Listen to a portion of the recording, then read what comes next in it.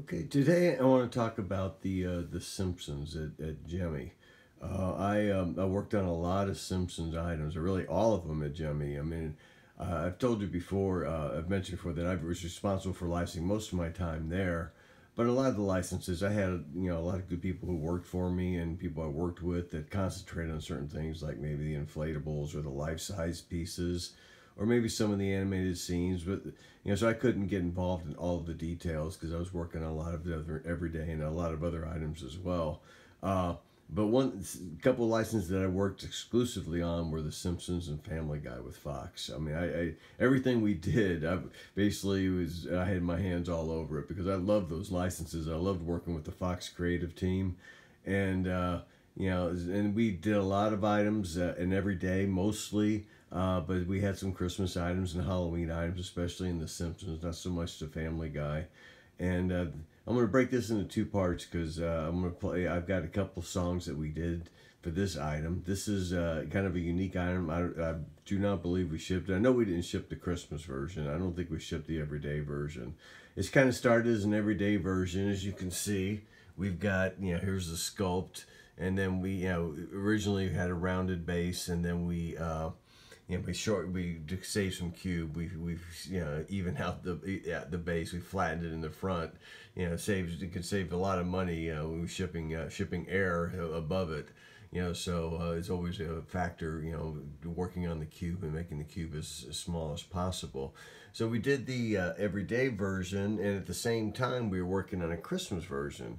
So basically, on the Christmas version, what we did is we just added snow, to it, and then we changed their outfits. Somer had a scarf, Barney had his jacket, and Mo had his hat.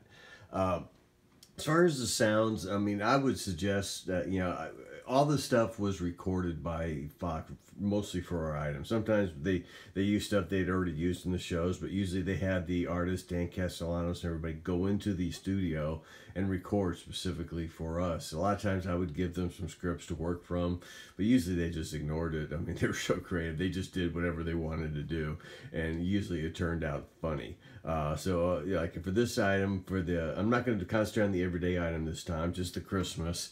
But we had two different songs and a bunch of sayings. So what I'm going to do in this first one is I'm going to play one of the songs, and then I'm going to do a second part of this series. I'm going to play the other song. I'm going to play some of the sayings as well. So this is Homer, Barney, and Mo at Mo's place, and here's the one sound.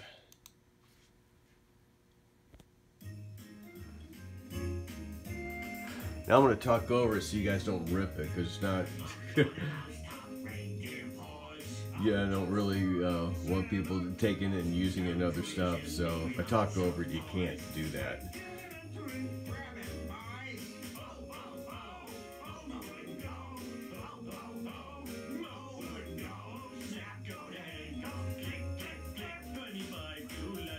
So, again, this is I don't believe I wrote any of that song. I think they just did that. I gave them the songs I wanted to use because Up on the Housetop, and the next song you hear is Jingle Bells, is public domain, so we didn't have to pay another license fee for it. So I gave them the songs, I gave them the parts of the songs that we want to record, and they just kind of rolled with it. So that's the first part of the Homer Christmas item, one of many that we've done. I think I'll do a second part here shortly.